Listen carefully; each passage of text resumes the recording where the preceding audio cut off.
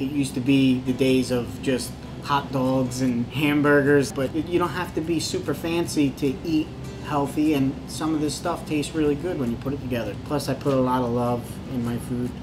So I think that comes out, you taste it. I think anybody who's cooking should think health first. I mean, we're in a firehouse. I think about my guys. These are guys that I trust with my life to crawl down a hallway with.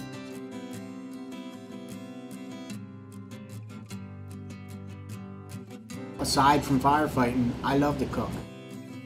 I like to sit at the head of the table and then I kind of watch and I see. The guys actually really enjoy my cooking. They know that I care.